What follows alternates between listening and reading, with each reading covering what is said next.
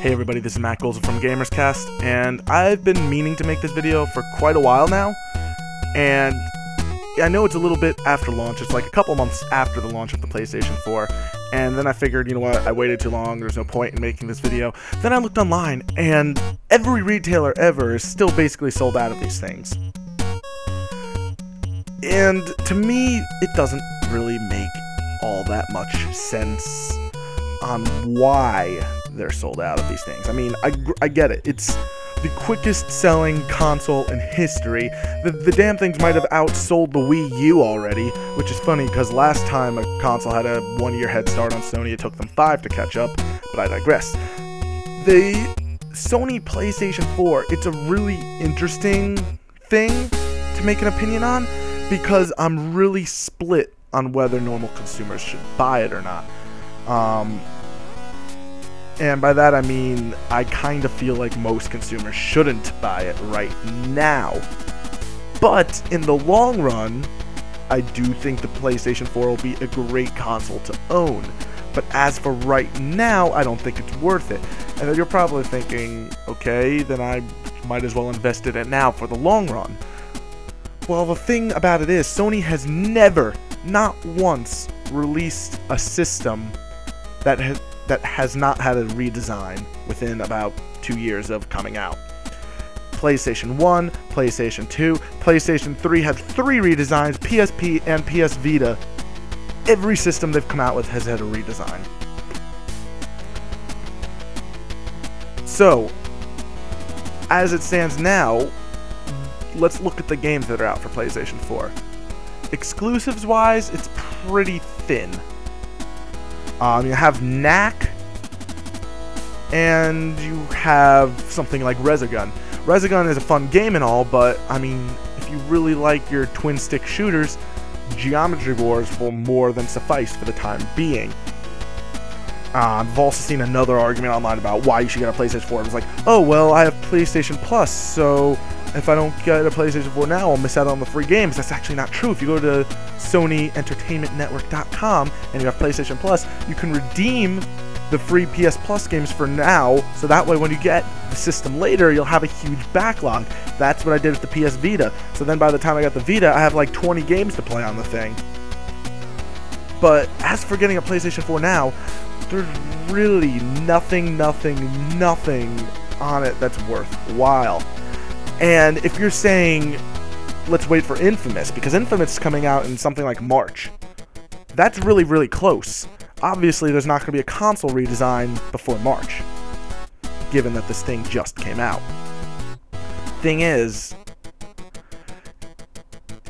if you're basing your entire opinion on whether to get a console off of one game, it kind of seems a little foolish to me, which is the same reason I don't believe in pre-orders, because with a pre-order and getting a console just for one game that hasn't come out yet, you're putting all of your confidence in that that one game is going to be good.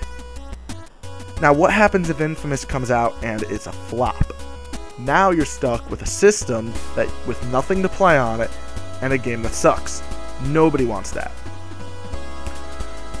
And to be honest, the PlayStation 4, comparatively right now, feature-wise compared to the PS3, it's a little limited. Not all the accessories work. HDCP is enabled, just like on the PS3.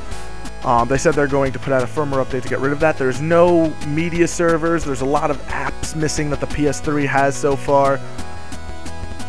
It's honestly a very hard sell at the moment. In fact, the reason Sony said that the thing didn't come out in Japan yet is because they said, well, if we released it there, no one would have bought it because there's nothing out that anyone over there would have wanted, so they didn't release it yet. The PlayStation 3 is still having first-party titles pushed out for it. Sony said they were going to continue to do so through 2016, and by that point, there more than likely will be a PlayStation 4 redesign. And the thing is, with redesigns, yeah, you can speculate all you want, but we don't really know what the difference will be. Probably a bigger hard drive, it might be quieter, it might be smaller, you don't know with these sort of things. And it just seems like a bit of a fool's errand to just dive in on the PlayStation 4. Like, I did it solely for the purpose of reporting it and telling you guys, and right now, the way YouTube and all those things are going, I'm not getting the return on it, my YouTube channel that I used to, and there go, I'm kind of a bit regretting the fact that I bought a PlayStation 4, as sad as that is to say. I love the thing, I love that I can remotely play it with my Vita, and I know I will love it, but the thing is, my PlayStation 3, even now, is still getting a lot of mileage out of it. Lots of people say, it's like, why are you playing your PS3 when you have a PS4? It's because there's nothing to play on the PS4. PlayStation 1 Classics don't work, and there's a chance they might not even work, just because of the whole PlayStation Now thing that Sony's pushing, and we don't know how that's going to work. So, will the PlayStation 4 support local emulation of PS1 and PS2 games? There's a chance it might not, just because of this.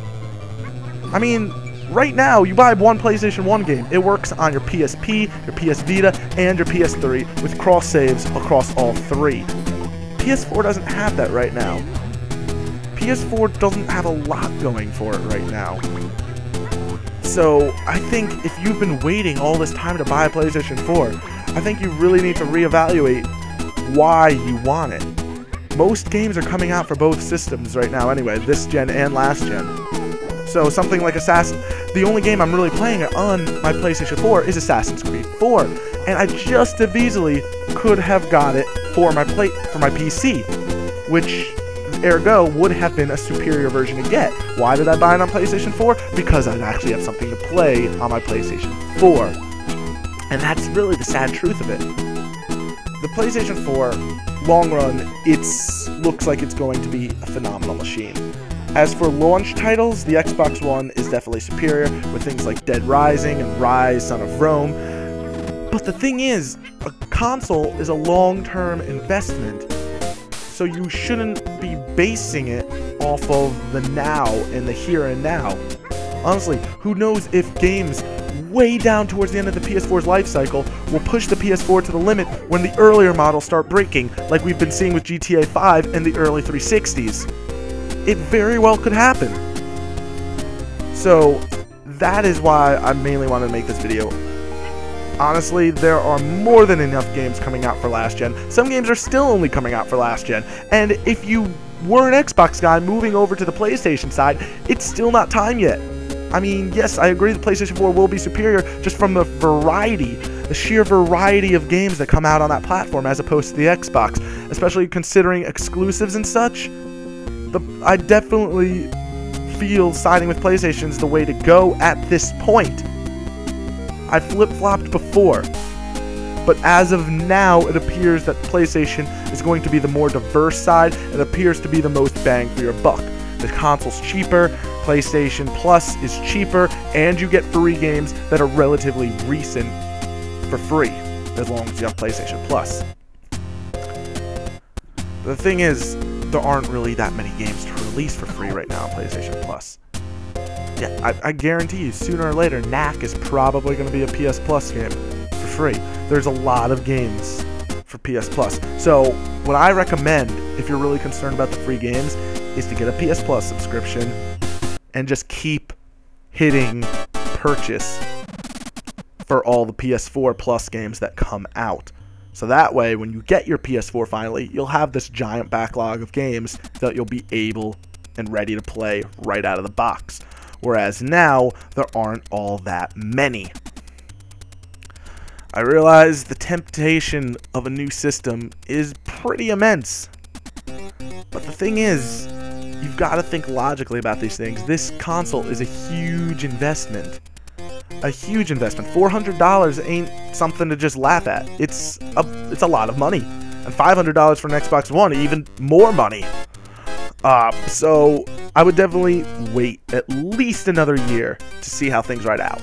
Unless you're unless Infamous comes out and is absolutely spectacular, and you're a huge Infamous fan, and you really want to play Infamous for whatever reason, then by all means get a PlayStation 4 then.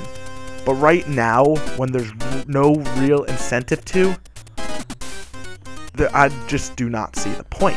Because, I mean, mine, it's basically just sitting around. Once I finish Assassin's Creed, it's been collecting dust. And that's really sad to say, but it's true. I've been playing my PlayStation 3 infinitely more, and my PC more than that. So, that is my take on the state of the PlayStation 4. So, to answer the question that is so kindly laid out in the title of this video, should you buy a PlayStation 4 now? No! Absolutely not! Check back with me in 3 months after Infamous comes out. And then check back with me at the end of this year once Destiny comes out and the beta's out and all these other games are starting to come out for the system.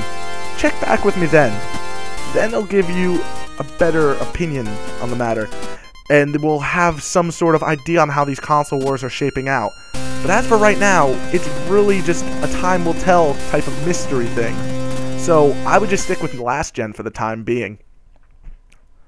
I've been Matt Goldson from GamersCast. You can check out more over at GamersCast.com. I will catch you guys next time.